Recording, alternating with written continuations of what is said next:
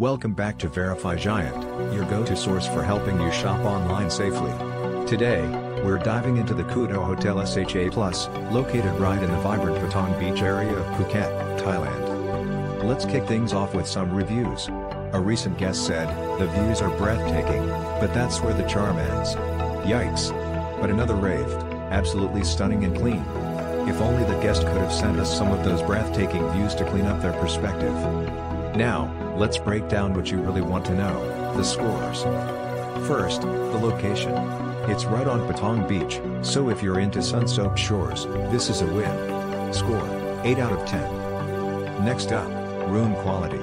The rooms are modern and stylish, but a bit cramped if you're planning on hosting a dance party. Score, 6 out of 10. Now, let's talk amenities. They have a pool, a beach club, and a bar that's just waiting for you to forget your worries. But don't expect a water slide or anything, this isn't Disneyland. Score, 7 out of 10. Food and dining? There's a mix of local and international fare, but if you're looking for a buffet extravaganza, you might be disappointed. Score, 5 out of 10.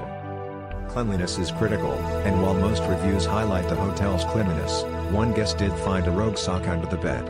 Score, 7 out of 10. For Wi-Fi connectivity, the staff seems to have it covered, mostly.